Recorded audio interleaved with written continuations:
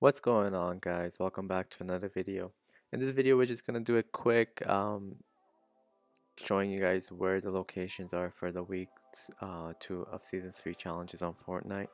We're gonna go through all the 5 dance locations, forbidden dance locations, and we're gonna show you where to search between the pool, windmill, and the umbrella. There you go.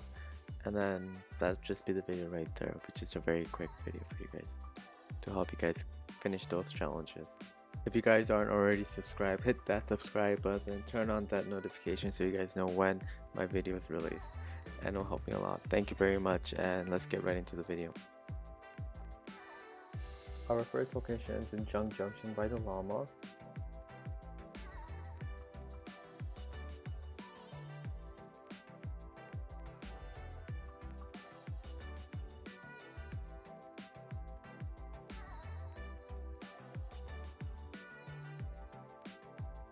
We have another spot in Flush Factory, right under the toilet statue.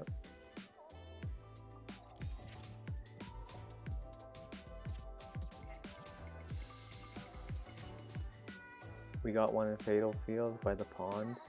It's gonna be right in front of the little bridge on the pond.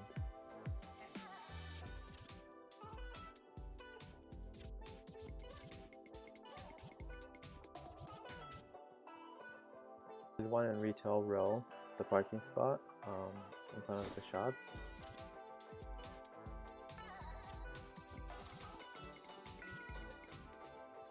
The next one's in Pleasant Park. It's going to be on the mountain to the west of Pleasant Park. It's just fly there and just drop in, do your dash.